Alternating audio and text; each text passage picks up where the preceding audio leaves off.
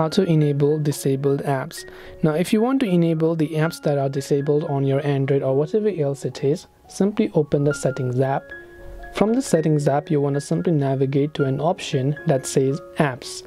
So once you navigate to the apps section, this is the kind of interface that you will see.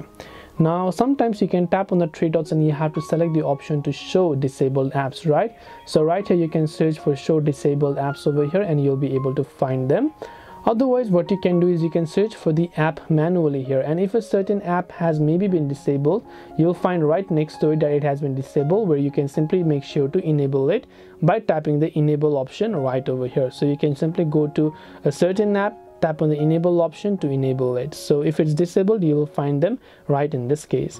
So this way you'll be able to find if a certain app is disabled and enable them right from the app section. If you have any further questions, feel free to leave them down.